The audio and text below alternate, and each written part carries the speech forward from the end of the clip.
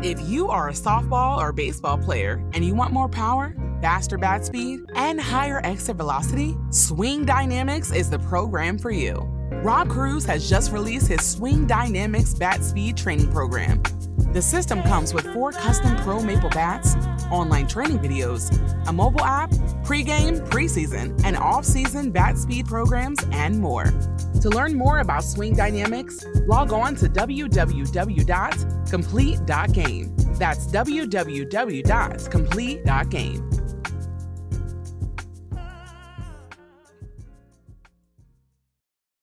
What's up, everybody? Welcome to the Transcending Sport podcast. I'm your host, Rob Cruz. My guest is Brentt Eads. He is the founder, CEO of Line Drive Media. He has done so much in the softball community with regards to telling the stories of our players from youth to the professional to the Olympics. Brentt, welcome to the show. Thank you. Pleasure to be here. Thanks for inviting me. Glad to have you. So I wanted, you're an interesting guy. We've known each other for years, but I've never seen anything out there that where you're telling your story. Like who is Brentt Eads? Like who the heck is this guy? I don't know if you really want to know. I don't know. I don't know if so what I like to do is start. Take us back to where you're from. Where are you from? I was born and raised in Columbus, Ohio. And then for most of my pre-college years, I was in a little town north of Columbus, about 25 miles, called Delaware, Ohio. So I grew up on a 5-acre farm. We had a barn, but I didn't go down there much. I was inside watching sports or reading comics or something. But no, I had a great upbringing. I was adopted. I'm adopted. And wonderful parents. And I have an older brother, 11 years older than me. And thus my parents thought they couldn't have any more children. They adopted me. And then the old story where a year and a half later, my younger brother was born. Okay. So I'm one of 3 boys. So I say that's why I don't know women very well, because I didn't have any sisters. So I just had brothers. So I don't think anybody knows women very well. You start going with it. So I have daughters, and I'm very happy now, and it's good to be in the sport I love and with people I love. That's good. So tell me a little bit about what was it like what was it like at home in the early days? What was that like in your home? Very peaceful. And again, like I said, 5-acre farm. This is pre-internet, pre-cell phone. We were excited to have 3 channels: ABC, NBC, CBS, and once in a while Fox. So that was huge. But like I said, I did a lot of reading. I love to read. I always liked that side. I also have a strong music background. A lot of people don't know this, but I got a Bachelor of Arts in Music in college. Oh, wow. I actually, it's going to sound strange for people who know me through softball, but I got an organ scholarship to college. And I've been in bands and played synthesizers and piano and organ and that kind of thing. So that was my background. I actually got a Bachelor of Arts, and I was set up to go to LA and intern for Chrysalis Records, a record company. And I thought I wanted to be in the music industry. And I was young and dumb, and I showed up in LA and called the company, and they go, well, this guy's left, and there's no internship now. So what I ended up doing, my undergrad was at BYU. I got my master's at Loyola Marymount. And I was fortunate to receive a fellowship that they had just created, so it covered my education. But what's interesting is, if you know your basketball history, I was there the year that Hank Gathers and Bo Kimball were lighting it up. I remember that. Yeah, in fact, if you know your history, you know that Hank Gathers passed away, died on the court. I remember that. And I wasn't at that game, but a couple of days later, ESPN did a showing of it, and they showed I was in the crowd, and I'm like, I wasn't. They made it look like he collapsed on the court, and then they showed the crowd all stunned and quiet. Well, that was at the memorial. It wasn't at the game, and I know that because I was at the memorial, but I wasn't at the game. So that's my college experience, and what happened was in this fellowship, what I did is I wrote business cases for Loyola Marymount, and they would go they would send them out to other universities so they would be published in textbooks. My master's thesis was on sports impact, and I ended up quoting a guy in it who was big at the time. He did Cal High Sports, and he started a company called Student Sports. Andy Bark. Andy Bark played football at Cal, and I quoted him in my master's thesis and sent him a copy, and he called me in, and I ended up being hired. And I remember at the time, my then wife wasn't happy because MBAs usually started out with about $70,000, $80,000, and I started for like $24,000. So my MBA didn't make me rich, but it got me into the field I loved, and I've been there ever since. And student sports is where I got introduced to softball. So that's a whole other. That's good. So let's go back. I want to walk through this. I want to take my time walking through this because well, first I want to say it's funny how, and I'm a history person. Most people don't know I majored in history. Love history. I love to read. I still to this day there's books everywhere. But it's funny how the media can paint a picture of what and tell the story of what happened. And then generations and generations will tell that same story based on what the media showed them. Exactly. But the people who were actually there have a whole nother story. So what I like to do is when I'm studying, especially recent history, is I like to ask the people who were there. Right. Hey, what was it? What was in the newspapers? Excuse me, during that time. What actually was? How'd you feel about that? Like, do you know people that were there? Were you there? Where were you when this happened? I like to talk to the people that are a little older that can tell me. Okay, so you see that video that you saw, that clip that went viral? Yeah. That's actually not what happened. But here's what happened. Yeah. You know? And I know that I hesitate to say this because it sounds like I'm joking, but I'm not. The reason I wasn't at the game is my family, my wife's family, again at the time, we were on Family Feud. I kid you not. We were on the Family Feud. Yeah. Wow, that's cool. It's a sore subject because we were ahead 222-0. We won 3 games, and then the other family beat us. They won the last 2 games. Wow, so that's crazy. So let's go back. Can we go back to music? How'd you get? What influenced you to get into music? As I said, I had an older brother, 11 years older than me, and my parents had in the home an organ, like a Hammond organ. And so I was always kind of fascinated. My older brother wasn't interested, but I grew up and loved music. And it's funny, I always thought, what is the parallel between music and softball? Sports. Why do I like it? And I thought that maybe this is a misguided theory, but in sports and music, you get immediate feedback, right? If you play well, people will cheer. They'll like you. They feel it. They feel the music. Sports, you get an immediate result. You win, lose, that kind of thing. Right. So music was my first love, and I was exposed to the Beatles and other 60 bands because my older brother. So I'm still to this day a Beatles fanatic, but I love music of all kinds. So I grew up with music and sports, and my sports career wasn't very esteemed. I always said I have the vertical jump of a table. They had to measure my speed with a sundial. But I love sports and music, and so I always wanted to be in one of those two. So how I got into music was there was this organ. I would tinker around on it, play on it, and eventually I took lessons. And then I expanded into other keyboards and ended up playing trumpet in high school, harmonica and drums, and just kind of picked it all up. So fun fact, I'm a drummer, played in jazz bands. Yeah. My dad is a jazz musician currently. He plays all woodwinds. My entire family's all musicians. That's fantastic. Singing. Growing up in my house, I had tuba, harp, xylophone, basses, saxophone, alto sax, soprano sax. But I gravitated to drums. I guess I just feel like I wanted to hit something. I actually just recently bought a brand new keyboard recently, just to kind of like just fool around and just kind of just something to do, something different.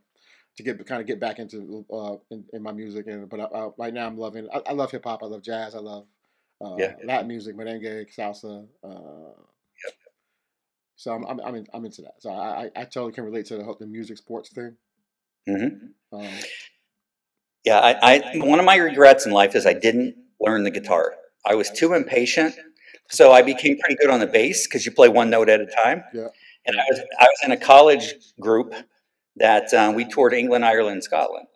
It was a singing show group. It was through the university, but yeah, I played bass, and it was fun to stand up. And when I was in bands, keyboard, you're kind of stuck behind a keyboard, but playing bass, I got to move around. So yeah, music was my first love, and I thought I was going to go into music, but fortunately, fate dictated otherwise, and I got into sports. And I was with this company, Student Sports, and what was fun about it is it was high school sports. Yeah. And I always tell people I got to interview when they were in high school, Tom Brady, LeBron James, and a bunch of other athletes that went on to the pros. And so that's where I first got into media. And I ended up over time publishing a magazine. That's where I did the interviews with these guys. And then this thing came along called the internet. I don't know if you've heard of it. Online. Changed everything. So yeah, eventually the magazine went away and everything became online. And that's how I got into softball. Andy Bart called me in one day and said, Brentt, Nike wants to give us $350,000 to do initiatives in baseball, softball, and soccer. And Student Sports didn't have a softball site. We had a baseball and a soccer site. And Andy said, I want you to go start a softball site. And I don't know anything about softball. He said, he said in a nice way, well, I don't care. Go out and learn softball. And that's how I got into softball. And the very first thing I did, I knew some people at UCLA, Michael Sonheimer. And I went up and said, Michael, help me. I don't know anything about softball at this, I don't know, 20 years ago. And he said, I'm going to give you 5 names. I want you to go talk to these people. And it was Sue Inquist, who was the coach at UCLA, Puppy, who was her assistant, Mike Candrea, and then 2 club coaches, Gary Hanning and Tony Rico. Wow. Those names, stop. So those names, let me just say something right now. Because what year was this? Oh, I have no idea. No idea. Let's just say, argument's sake, 20 years ago. Okay, so true story. Okay. Once upon a time, this was about probably, maybe 8, 07, I'm thinking. And I'm guessing. Okay. I think I'm right, but I'm guessing. This is when I first actually met Sue Inquist for the first time. And one of my players, a New York kid by the name of Maddie Kuhn, she ended up going to play at Stanford. She was big time. She's probably, if not the best hitter I've ever coached, one of them. Yeah, I covered her. She hit third as a freshman at Stanford under John Rittman. And coming from New York, like that just doesn't happen, especially at that time. So anyway, Puppy though, come to find out, Puppy, the assistant at UCLA at the time, was from my hometown. That's cool. Of New Rochelle, New York. She was from the Feeney Park side of New Rochelle, or going to South Side part. And I'm like, this is crazy. So this was back when they did home visits. Yeah, right. So UCLA coaching staff flew to New York to do a home visit. Okay. And they came to Maddie's house. They came to her lesson. And it was the recruiting landscape was way different back then.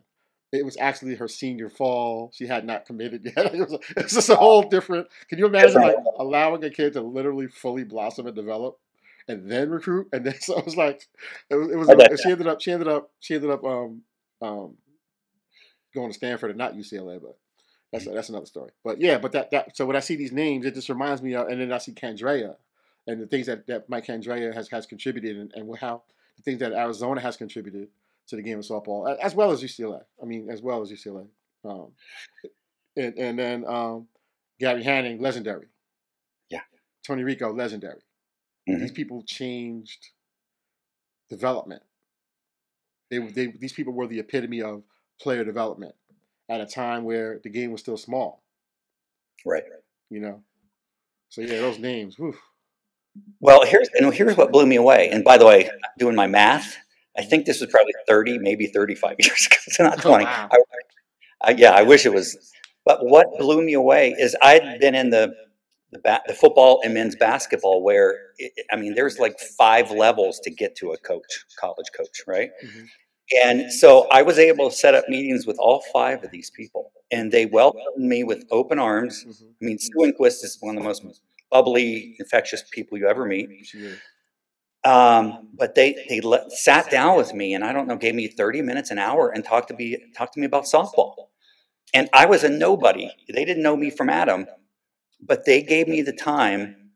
And I remember sitting in Mike Kendrea's office, Arizona office, and looking around thinking, this was like the Olympics were just coming in softball. I think it was like 6 months before. I want to say the first one, don't quote me on that, where softball returned or started. But I remember I'm sitting here across like I am you now, only in person, from Mike Kendrea, and I'm thinking, this is the freaking USA Olympic softball head coach.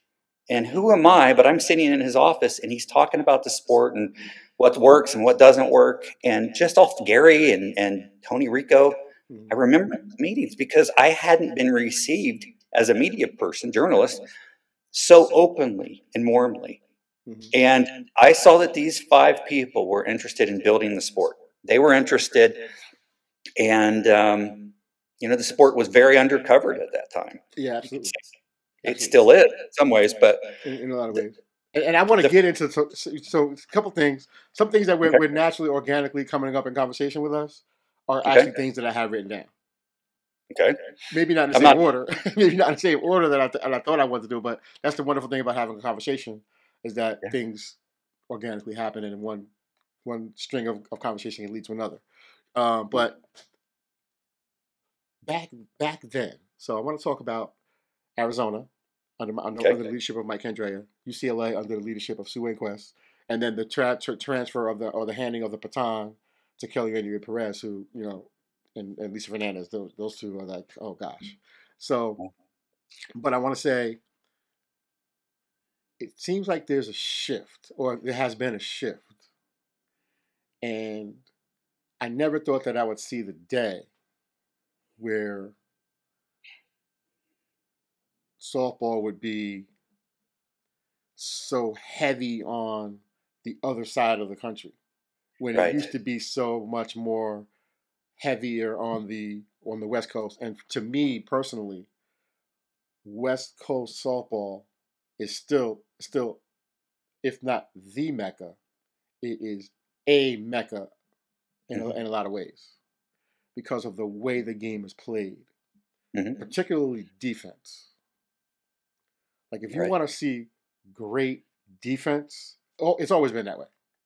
Like, fundamentally sound, people aren't making mistakes, and you've been embedded in the West Coast. You've been embedded in that, so you've experienced it, right? And then we're also seeing how the game has changed. And you go watch a game now, and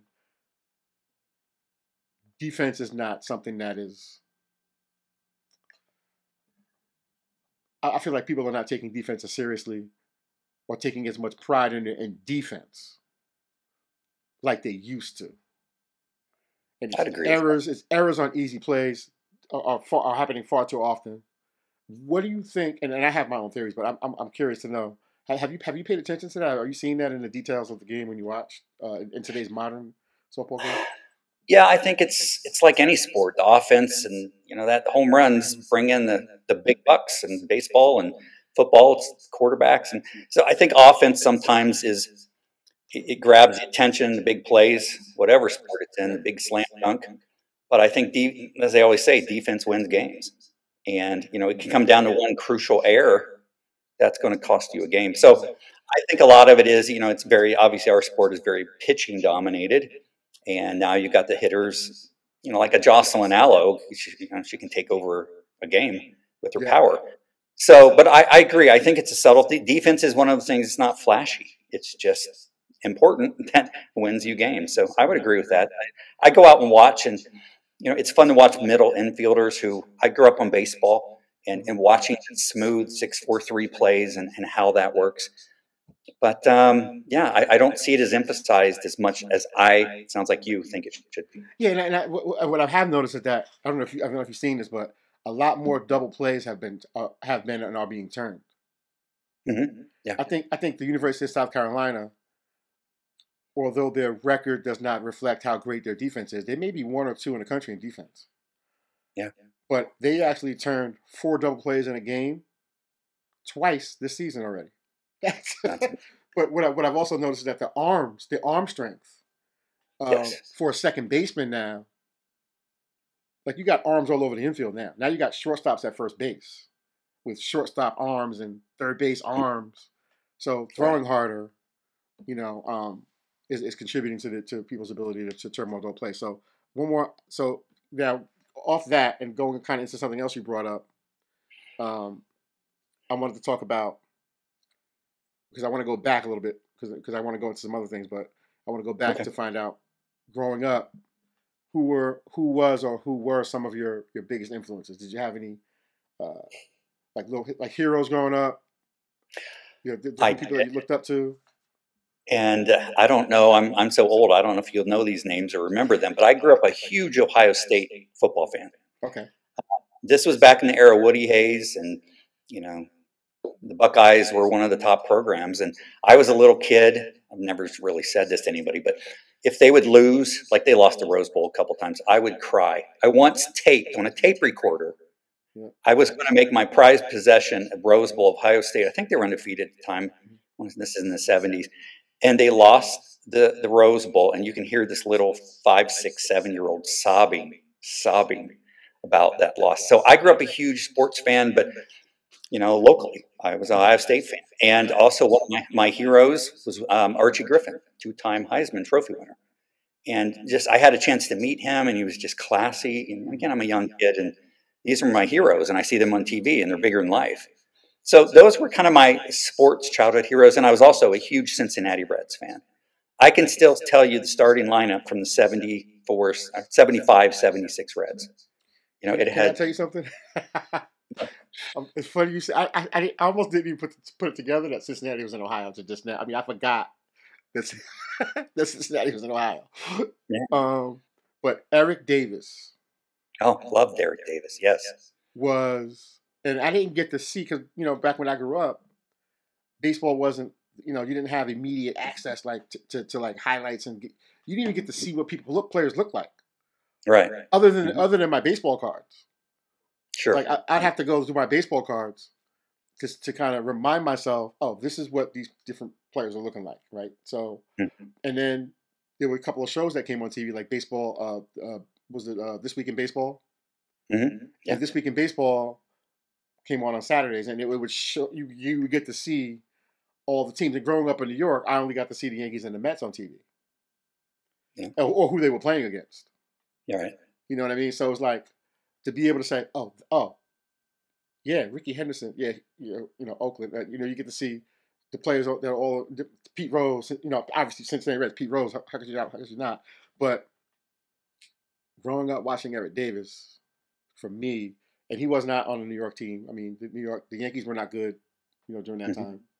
But like Eric Davis was the kind of player that I always wanted to be, and be like speed, the rare combination of speed and power. Mm-hmm. To this day, it's still really hard to find that rare combination of speed and power. To this day, in both baseball and softball. And a great defense. I remember him jumping over the fence and stealing home runs. So yeah, and that too. And he'd rob home runs and throw people out. I mean, he was just that guy. 5-tool dude. Oh yeah. And people watching this, if you're too young to remember Eric Davis, go do a Google search or a YouTube search. Was incredible.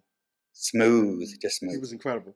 So it's funny because I read Darryl Strawberry's autobiography years ago, and I got to realize that Darryl Strawberry and Eric Davis both played at the same high school. That's right. I remembered. I hadn't remembered it. They played at the same high school. So Darryl was telling stories about how they would have like 20, 24 scouts, 25 scouts at a high school practice. Just camped. Can you imagine? Yeah. Like scouts camped out at practice in chairs, just kind of hanging out at practice. Hey, we're just going to watch them practice. I think Chris Brown was in that loop somewhere in that from that same area. Yeah. So it was just different back then, a little different. It was in LA, right? I can't remember. They were in Southern California. Absolutely, they were Southern California. Yep. I can't remember what high school it was, but imagine being that high school baseball coach. Like if you lost, Like, it's not the player's fault. No. Coaches. You can't lose. Not with those two guys. Not with those Yeah. two guys. So, Okay. so fast forward, you break into the softball space, and so how'd you fall in love with softball? Was there a moment that said, man, softball? Because it didn't have to be softball. Why softball? How softball? Mm-hmm. Well, I started covering it editorially, and I had done other things. I'd done a print magazine. I'd been there for the start of the internet. I had worked with a company. Our company worked with Rivals, if you remember them. They 24/7. These are more football, basketball recruiting companies. Mm-hmm. And so what I ended up doing is taking what I learned on the boys and men's side over to softball. And one of the things I've become known for, as you probably know, is player rankings. Mm-hmm. And I did those just simply because they worked on the boys' side, the mm-hmm. football rankings. And so Rivals and 24/7 and Blue Chip, these are all companies I knew from the football side. And so in that recruiting front, I just brought it over. But to answer your question, when I fell in love with it was when I met these 5 early people, and they were so open and accommodating. And then I started to cover the sport on a daily basis and got to know the people and the players. And I don't want this to sound sexist, but boys are very focused on their game and getting better. The girls are focused on everything, getting better, being good people, being articulate, education. And unfortunately, we can talk more about this, but there's not really a viable pro league. They're not looking to be in the MLB draft. They're not looking to be a first rounder in NFL and make millions. Unfortunately, these girls are, fortunately, I should say, are looking to get an education. So I loved the people, the coaches were accommodating. It was just a more open, friendly sport than I had known, covering, especially on the boys' side. I agree. Yeah. And what I fell in love with the game is, and I say this being very honest, I can't watch baseball anymore. It's too slow. I can't either. I can't watch. A guy will step out of the box, he'll get the sign, he'll adjust his hat and scratch himself. And it's just, I thought I was the only one. I thought something was wrong with me. I cannot do it. I can't even. I cannot watch a baseball game. I can't. And I told you I was a big Reds fan. I could literally tell you, Ken Griffey and Joe Morgan and Tony Perez and Johnny Bench and on and on and on. I can't tell you one player in the Reds team. That was my team because I don't follow it. Because after watching softball, 90 feet, at 60 feet, the mound 44, and all of this, it's fast. It's a fast moving game. And I don't know if you agree with it. When I grew up, there was a thing called a drag bunt, but it wasn't as prevalent as slapping is today. Yeah. So you have these girls, you put them left side and they bounce the ball and it's going to be a contest. Can this great strong arm shortstop gun out this person that runs a 2.5 down? It's just a different game, but I love it more than baseball. So let me tell you something about that drag bunt thing. So I remember when I first began to start to do research in softball, I started researching it because I wanted to understand it better. I had been teaching hitting, and girls were going out having success, but I still hadn't really seen the game being played. Right. So I went to a tournament that was in Jersey. Shout out to Jim Barcelona. It was called Team New Jersey. Oh yeah, sure. And a couple of my kids were playing for a team called the Virginia Shamrocks. I know them. Back then, there was this thing called gold. Yes. Yeah. Right?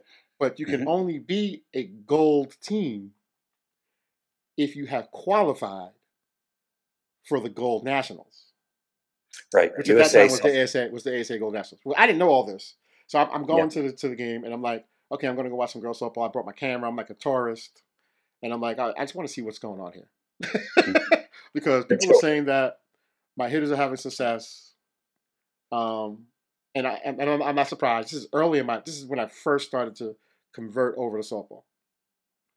So I'm at the field, and the Shamrocks were playing against a team called Georgia Elite. Okay. I don't even think that they even exist anymore, but from what I've been told, they were the freaking real deal. Okay, I don't doubt it. Like this is what I've been told.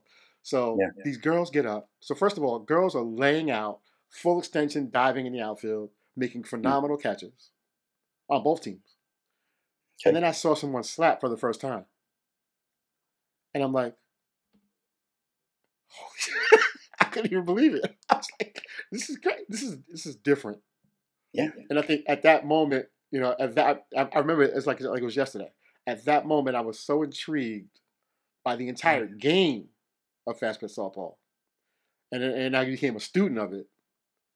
And then I flew out to California. I went to the tournament in Cathedral City and out in out Cathedral City. Was it Oregon State or Oregon runs it? Yeah, what's that called? I've been to it. I went out there because that's where all the best teams were, you know, in February. Yeah, right. And I went that's out there. Where I've heard here too. That's how I got my exposure to softball in Cathedral City. What's that called? I flew out and I said I gotta see the best. Yeah.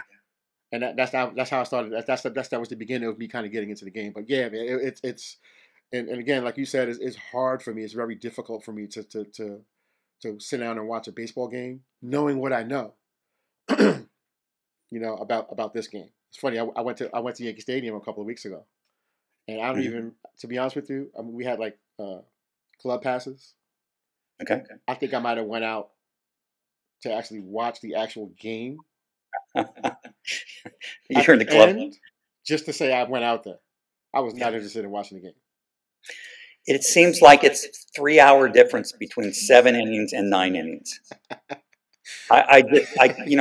Games go fast, like this hour and a half, hour 45, and then you watch a baseball game, and I think I've seen College World Series that was shorter in softball than some of these baseball games. So it's tainted me, it's polluted me that I can't watch baseball anymore. And it's a great sport, and I don't deny anybody that plays it. I just, after watching softball, excuse me, I'm just a softball guy now, and love the sport, love the people. And you know, my thing I love is I get to meet the club coaches. You mentioned Jim Barcelona or the tournament directors. You know, I had a situation where 2 years ago my mother passed away. It was in January 22. And I put up a note on my site at the time saying, you know, I'm going back to Ohio. My mom's in a care facility, and I'm going to be gone. And I just wanted to let people know I was going to be out of touch for a week or so. The response I got, the love, I'm going to start crying. The love I got from the softball world really, really touched me. You know, people were saying, you and your family are in my prayers. And I'm not saying this doesn't happen in other situations, but I realized that this group of people, this community in softball, they care. Yeah. They, not just about their kids, but they care about other people. Yeah. And again, not to knock the boys' side, but I've really never seen it. You know, everyone's out to do their own thing, but on the girls' side, people care. Yeah, there is a level of intimacy. Yeah. In the game of softball, and I think it's because of the feminine, the female aspect of it.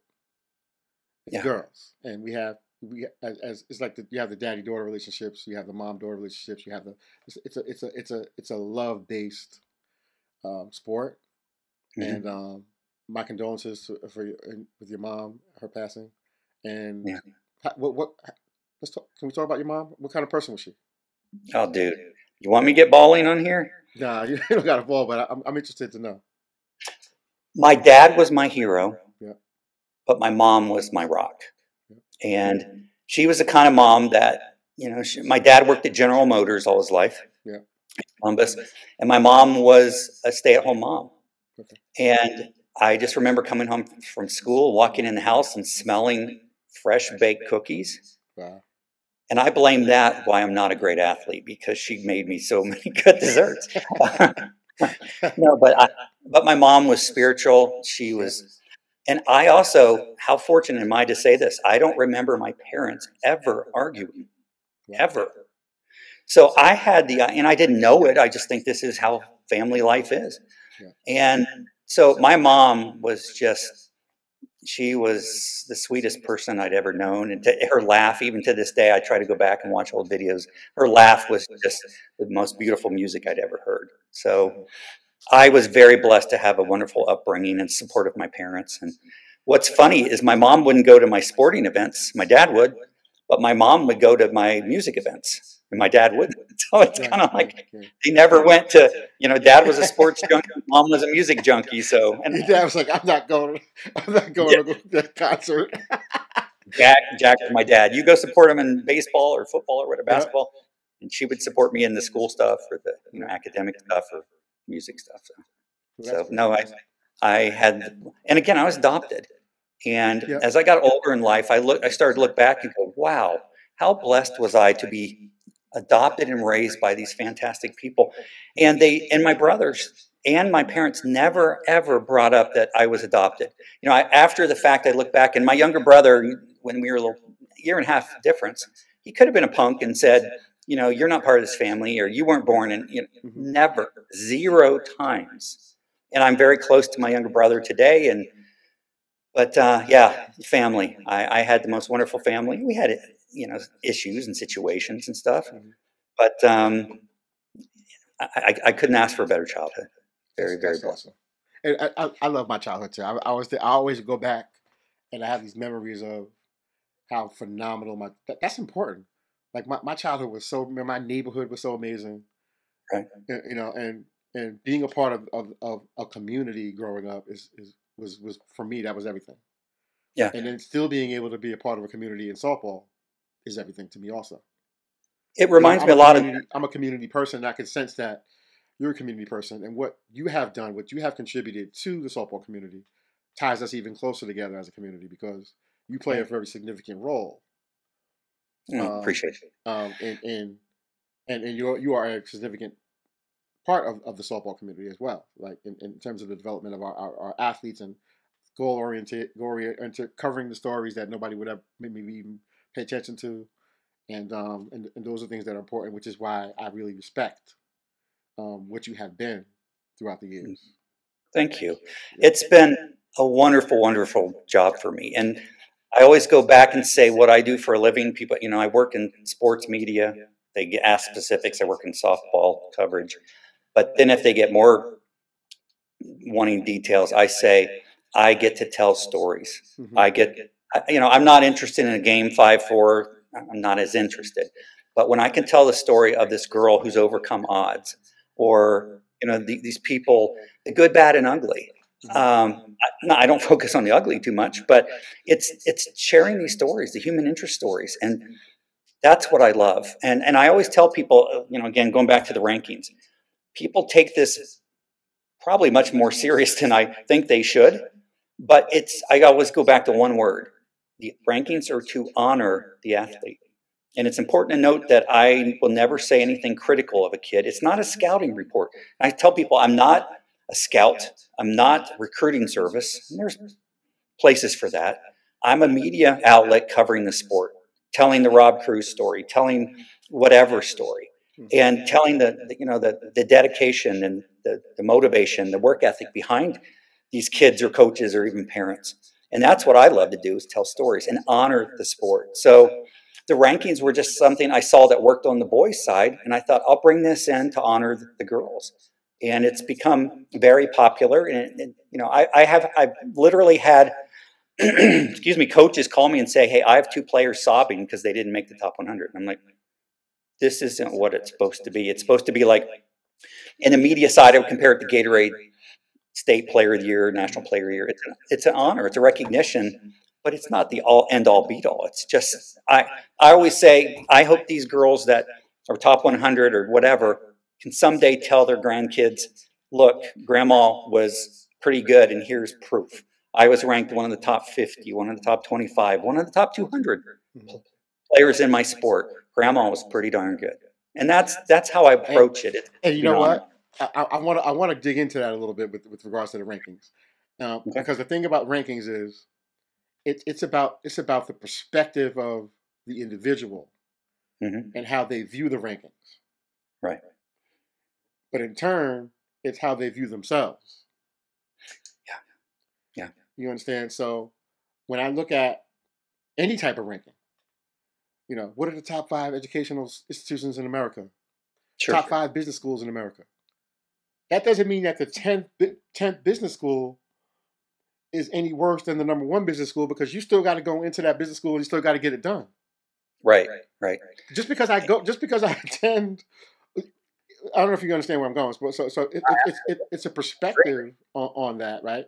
But the other part about rankings for me is, and I'd love for you to go into, like, what does that entail? Like, what types of resources do you and your team go through to?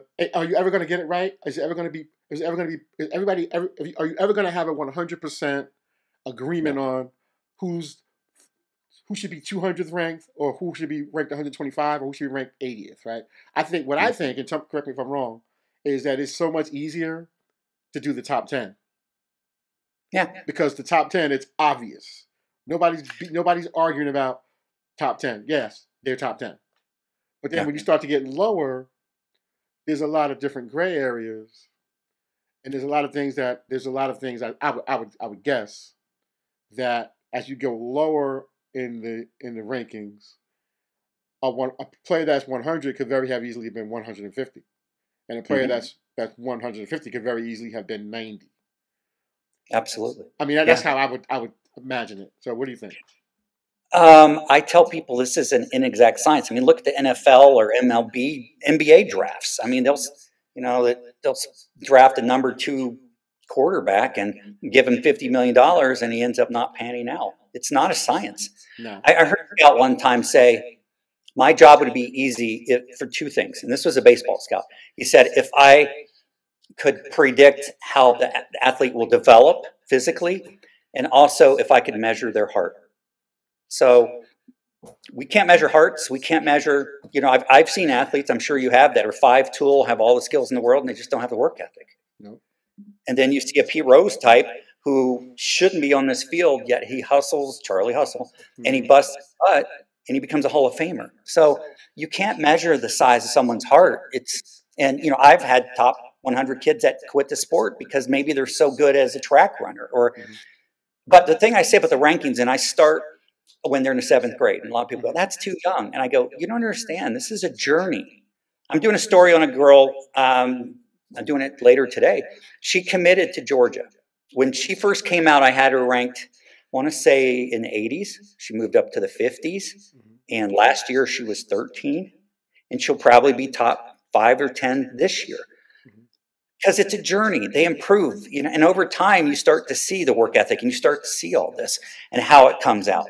And that's where I tell people, even if you're a senior and you're not in the top 100, so what? Prove me wrong. Go out and do it. Yeah. Because it really speaks to who you are, though, with how you view the rankings. Because one of my kids came in and said, I was ranked, I forgot what she said, 100 and whatever. I was like, how you feel about that? She's like, I'm freaking pissed. I was like, let's go then. And guess what? I love that. I do too. That might be the reason why she gets fired up. So it works in a lot of different ways. Because you could be a 7th grader, but you could be a 7th grader or an 8th grader. Somebody said that's too young, right? But as a 7th and 8th grader, you were in the top 50. And then all of a sudden you're in 10th grade. What happened? You dropped down now. Because you did that. You dropped down. Yeah. Or other girls worked harder and went up. It's a combination of both. But people go, why do you rank 7th graders? They're too young. And I go, do you realize there are gymnasts and national that are 12 years old and in Olympics and on international TV? But also I'll say, do you realize that USA softball does their HPP program, 7th grade? They start looking for these kids early who are going to be candidates for the national team. Yeah. There's nothing wrong. And here's how I always thought about it. These girls are playing club. They're going across the country to play other top players and club teams. Do you think that they're going to fold, or they're going to not rise to the level because, oh my gosh, we're putting pressure on them? This is a sport where you step in the box and it counts 3 and 2 with bases loaded and 2 outs. That's a lot of pressure. Mm-hmm. Or if you're the pitcher, bases loaded, 3-2 count, that's a lot of pressure. So I always kind of get a little, excuse my language, pissed off. It's like, why are you babying these kids? They're doing something they love. So you're going right. competition because Yeah. there's a winner and a loser, and that's Yeah. part of the game. So You're going right down the alley though that I wanted to go down, and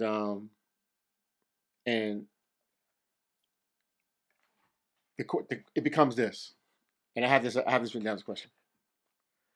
okay. What can we learn at what women's basketball at the collegiate level and even the AAU competitive travel level? Mhm. What can softball learn? And we talked a little bit about it the other day. Mhm. I brought it up. And I've been bringing it up to get a perspective from people that I respect. Because until we, as a sport, as an industry, softball, because we want our kids to have a viable pro league. You brought that up earlier in today's conversation. We want them to have a viable pro league. And we want them to have these economic opportunities at a professional level post-college. I think we really do. Mhm. Yet when I watch how the sport is covered, particularly with ESPN analysts, not even holding the kids accountable to easy errors. And this is not every announcer, but most of them. Not holding them accountable to balls that can be caught. Because we have to understand that if a brand, a company, is going to buy into or support a sport, it's going to be because that sport has eyeballs. Exactly. And what makes eyeballs drawn to a sport are the stories being told. 100% right. And that's how media works. That's how branding and marketing works. You mentioned women's basketball. When you think college women's basketball, what name comes in your mind this year? Well, I think of a lot of different names, but yeah.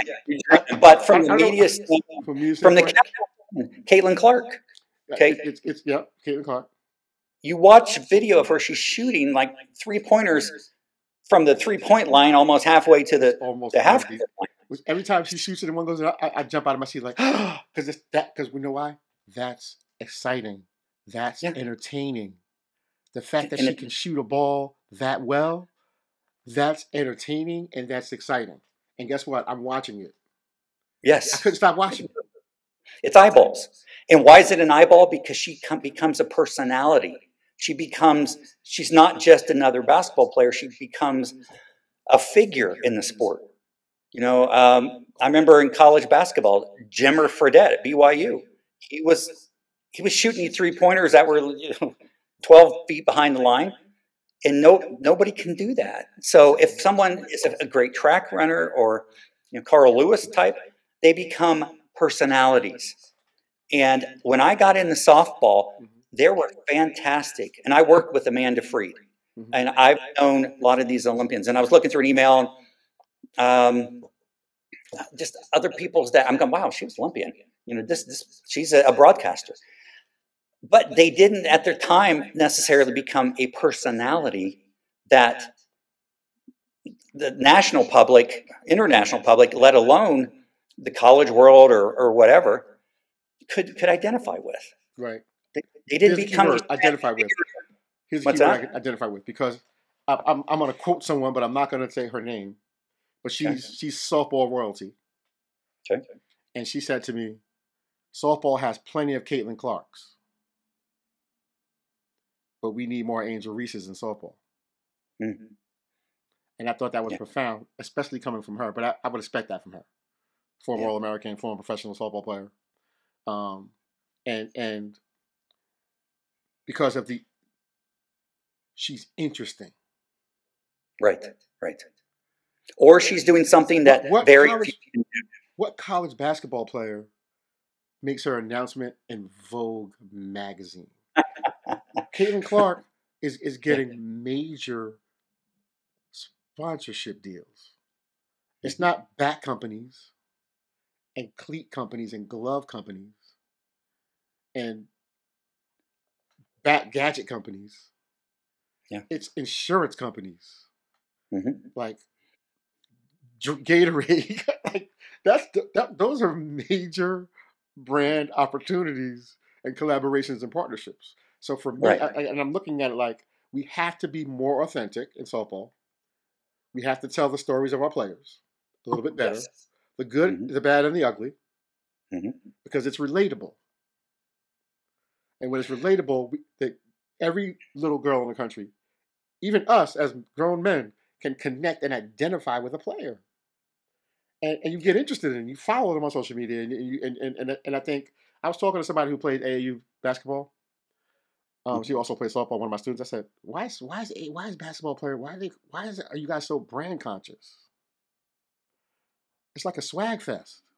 And she it's a swag fest. And she said to me, she said, "Well, my AAU team, we had to take financial literacy classes and marketing and branding classes." That's awesome. In AAU basketball, yeah, because we have to know how to brand ourselves. Because some of the high school kids, some of the teams are sponsored by major brands. And we have to understand that we're a brand and we're actually collaborating with those brands. So they have these relationships with these corporate brands in like 7th grade. To your point, 7th grade, 8th grade, 9th grade, 10th grade. So when they get to college, they understand how it all works. They become personalities, and they can become personalities at a very young age. I mean, it wasn't that long ago where 2 7th graders committed to Florida, and then next year a 6th grader committed. I remember that. If anything, that brings attention, and some would say it's not good, and these are kids, but I'm going to segue into something I feel strongly. It might be a little controversial. I think sometimes I've seen it, that softball players are kind of babied and treated like, well, you're a girl, you can't be tough, or you're a girl. And I'm like, I had 3 daughters. My first 3 kids were 3 daughters. And I was like, screw that. These are people, athletes, they work harder many times more than the boys. Let's give them their due. Let's tell their stories. Let's honor them. I did a story this week. I just did it yesterday on a girl in Pennsylvania. She's a high school senior. She hit the 1,000 strikeout mark. 1,000 strikeouts, and she still has like 18, 20 games left. She'll probably end up her career finish with 1,200 strikeouts. Fantastic story. And the local Pennsylvania papers did something. But why isn't that a national story? She's only the 4th player in Pennsylvania softball history to hit 1,000 strikeouts. And she's going to Fordham. She's number 5, but this is a great, great story. Why are these not being told? And we're not building the personalities. We're not telling the great stories. And let me tell you some. This happened a year and a half, 2 years ago. And I don't want to get into details, but there was a situation where a former college softball player at a very well-known school, got arrested. And it was in the major paper where she lived. And we did a story just kind of highlighting that, telling the story. Now, this was in a major paper. Her mugshot was included, the details, the arrest. And so we ran it, good, bad, and ugly. We're telling this situation. You would not believe the flack that we got. Why are you doing this? This isn't building up the sport. This isn't a positive thing. And I'm like, because it's public information. It's not like we're going into someone's home and putting, a stethoscope up to hear the conversations. We are reporting something that's out there. And it's the ugly side, and it is humanity. I mean... And can I say this? And I 100% agree with you, 100%. And this is the reason why softball is less... validated? It's less... less interesting. Because we are trying to protect it and keep it like this pure, perfect thing. Right. And people want to see the subplots. Yeah. You can learn first of all, anybody can make a mistake. Right? So she's human. Yeah. Anybody can recover from that mistake. She's human. We can still support her and love her even though she made a mistake. Yeah. Because we're humans. That's why it's community. But if we continue to allow the narrative to be that softball is this pristine, perfect sport, and you can't flip your bat, and you can't be yourself, and you can't look at what they're not even letting the guys flip the bats in college anymore. Really? This is exactly why baseball is boring. You take away the humanity, the personalities, the interesting facts, and it's sterilized. It's like, Yeah. it almost seems like it's, what was it, the World Wrestling Federation, where it's scripted. And no, I think about this. You know, again, I come from an arts background. Yeah. When you go to a play, or usually movies, the first act is they set up who the people are. The second act is there's a conflict, there's a struggle, there's the obstacle. And then the last act is usually resolving that. How does the person overcome the trials or tribulations? And to me, that's what's interesting. I've done stories on girls that almost died from cancer, and now they're back on the field winning, and not just winning in softball, winning in life. That's a dramatic story. Let's tell those stories. But when an athlete struggles, let's tell the story in a respectful way. Not, you know, so and so was arrested, but let's treat it respectfully. But if there's something that, you know, happens that gives the sport a black eye, then let's recognize that. We have to tell it. We have to tell it. It's called telling the truth. And I was surprised that people in softball, they don't want the unpleasant, at least from a media standpoint. They don't. No, you're right. You're right. They just want the happy. And that's part of life. And that's great. And I love celebrating that. But sometimes we get, you know, a team loses. There are teams that come in second. What happens is it doesn't become relatable. Right. And it's hard to have a sport take off to get the national coverage. Yeah. When it's not relatable. Because who wants to watch something that's not relatable? And then because it's not human, you don't have the personalities, you don't have the drama, you know, overcoming obstacles and all that. Then it's boring. And hopefully we can grow to a place as a sport because it's only going to benefit the next generation of softball players. Yeah. You know, and because I like, for me, it's the trash talk. And here's the deal: like you mentioned something about, you said this might be controversial, but I don't think it's controversial. You said that we don't think that girls can be tough. We're not teaching our young girls that it's okay to be tough. It doesn't take away from who you are as a person, because you can be tough. So, and I'll give you an example. And this is an American culture thing. Mm-hmm. Because American culture marginalizes women in a lot of ways. It's a part of American culture. It's not even a thing where we can even say that we consciously do it or not. Are we consciously aware of it? Whether we're consciously conscious of it or unconscious, we're culturally conditioned to marginalize women. That's a fact.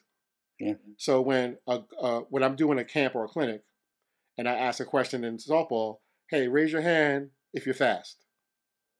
And all the girls look around to see who's going to raise their hand. Interesting. Right? Even the fast ones, even the ones who are fast, won't raise their hand. But if we don't want to, if I ask that same question to a bunch of baseball players, the slowest dude is going to be like, I'm fast. Dude, you're not fast. But you know what I mean? Like, so we have to, and for me, that's important. For me, when I'm working with my girls, I'm trying to transfer that inner confidence to let them know it is okay to know that you are good. It is okay to be a little bit cocky. It is okay to be a little bit confident. It doesn't make you that girl, but it will make you that girl, if you know what I mean. And looking at a 10,000-foot level, that makes the kids in the sport more interesting. In some ways, you have villains and you have heroes, but that's fun. I mean, if you don't have conflict and everything, you just sit around and life is sunshine and rainbows. We need it. Where's drama in that? And so sports is drama. We really do. We really need it. And so I want to take it to one more point. I want to take it one more place. Okay.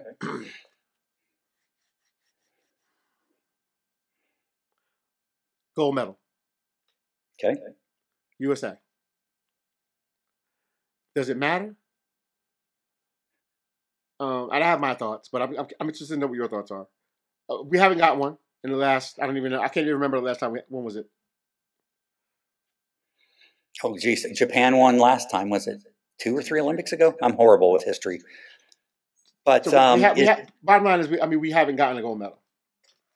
And in a while. Since Beijing, did we get one? Nope. I can't remember. I just remember Japan has passed us, at least more recently.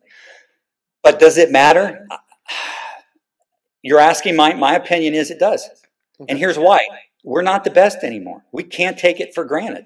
Japan's good. China's good. Australia's good. You can get, and I'm sure you see this in athletes, you win all the time, you can get lazy and just sit on your laurels. You're not motivated. So I think the bad things about the Olympics is, it's 4 years apart, but as it starts to build up and the national media starts, or international media starts talking about stories, do you think that they're not going to say, well, the United States is second best? We're not Japan. That's going to get a lot of people interested in like, what do we need to do to become the best again? It's going to fire people up. So, and I think that the Olympics at least does get the international, certainly the national attention that the sport hasn't generally received. It's one thing to be the best in your state, best in the country, but to be the best in the world. And then we see these the Cat Ostermans who get to play on this, they're role models. So, a little girl hopefully watch Olympics and go, I want to be Cat Osterman someday. I want to do this. And it's not just, well, I have to be a track athlete or I have to, be in a gymnastics. I could be a softball player and kick ass. Yeah, and I agree with that.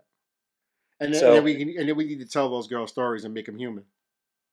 Yeah, and they'll do that. And the national media will talk about the Cat Ostermans, where she came from and what her trials have been. And and that's where they become human. And that's where the sport became the Caitlin Clarks that the little girls can identify. Yes. So my job, I'm trying to tell stories that will affect people, impact them, make them angry. I see you wearing a New York Yankees hat, and it makes me angry. No, I'm kidding. No, I'm joking. All I'm doing is being who I am, and everybody should be able to do that. Who is? Yes. And that's why I wanted to have you on a podcast. Who is Brentt Eads? Really? Some loser from Ohio. Who is he? This guy, and this is the perfect segue into what I want to talk about next.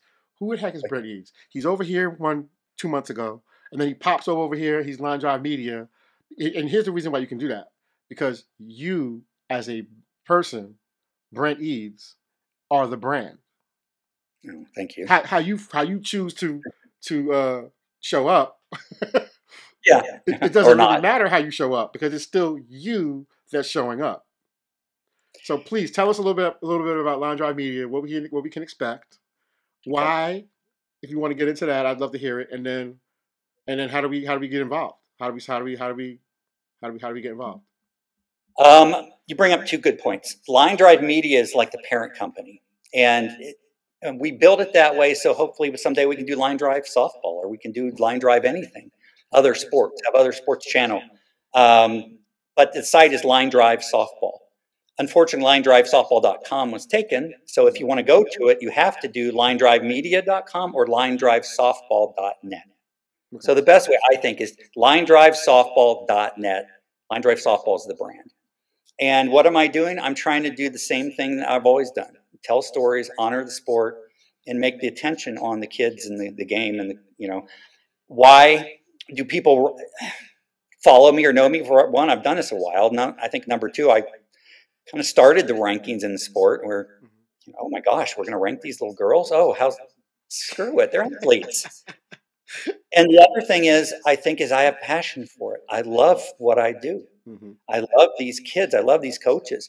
And when I changed, I started extra-inning softball, and I recently started Line Drive Softball.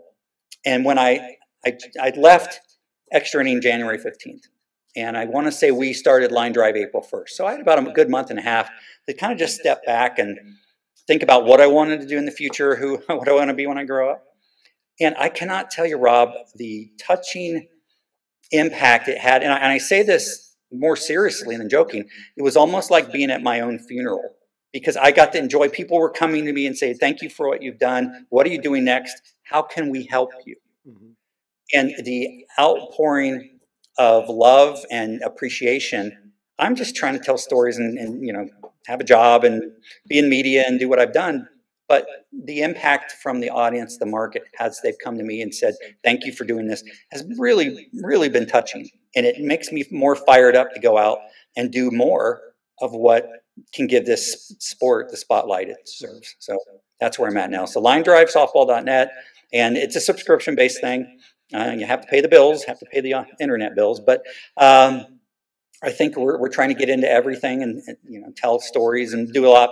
Our focus is a lot on high school and club, but we're going to do, like you said earlier, youth up to pro, international. Mm-hmm. And I have Carlos Arias working for me. Carlos is great. Yep. I've known him, for 20 years probably. And we know him. We know him. He's family. He's part of the family. He's family. He worked at the Orange County Register, and he's legit journalist. And we're going to get some more people, bring them in. Yep. But it's again to expand the coverage, get bigger, tell more stories. And that's what my goal is. Awesome. I'm really, really humbled that somebody of your magnitude would come on my little old podcast. You're big in the sport too. People know you. But no, I really am appreciative because I know you're busy. We're all busy, but just to take the time to kind of just tell who you are and then share it so people can say, "Oh, I didn't know Brentt played the organ. I didn't know he was from the Midwest.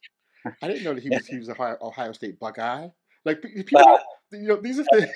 Now I like Ohio State, but I'm neutral. And someone made a comment. Where I have to cover USA softball. I cover PGF. I cover Alliance. I cover USSSA. You're in this business. You have to be agnostic. You have to show love to everybody. And so I take pride in that I'm going to do a story on whoever it is, not based on their politics, so to speak, but what they're doing, and if they're doing it for good reason, and if it's an interesting story to tell. So I appreciate that. I'm in a good space, and I love what I do. I love the people, obviously the sport. So, all right, Brentt, thanks for coming on the podcast. Anytime. Let's do this every week. Maybe every couple. I would love to bring you back though, but we'll talk about that. We'll talk about that. All right, let's talk. We'll talk soon. Thank you. Okay. Thanks again. Thanks, bud. See you soon. Yeah.